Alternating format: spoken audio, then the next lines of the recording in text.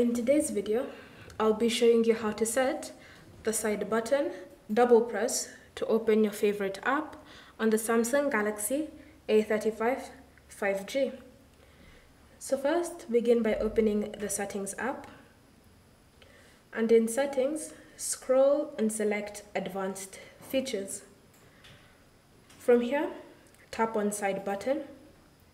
And then at the top, you should see the option Double Press. So first, ensure that it's turned on. And with it turned on, you'll see the default option is Quick Launch Camera. To set it to open your favorite app, simply select the Open App option and then choose from your apps list. Once you've selected an app, say for example you've chosen Samsung Health, then now if you wish to open Samsung Health quickly, then all you need to do is double press on the side button, and as you can see, Samsung Health opens up. Thank you for watching.